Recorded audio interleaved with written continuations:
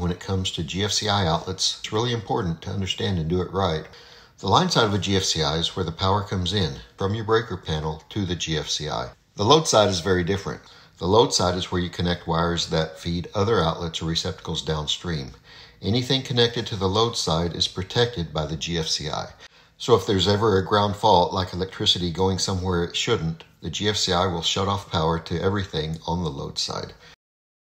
While the line side is used to connect power coming into the GFCI, you can also connect other items to the line side if you don't want them to lose power if the GFCI trips. It's fairly common for a light or other things to be connected on the line side, and anything on the line side cannot be interrupted by the GFCI. Let's look at this animation. Here power is running through each of the receptacles and through the light that's connected to the line side. But now let's trip the GFCI. Look at that. The current is no longer flowing to any of the loads connected to the receptacles, but it continues flowing to the light because it's connected on the line side. Actually, the light's not really connected to the GFCI. It's connected to the power that's coming to the GFCI from the panel. So there's no way for the GFCI to interrupt that side.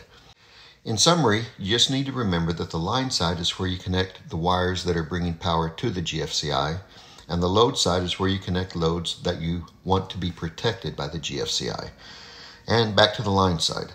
The line side will always be energized, and anything connected to the line side will always have power. It will not be protected. So that's it in a nutshell. I hope this video has been helpful to you. I hope you learned something. I really appreciate you watching. Have a great day.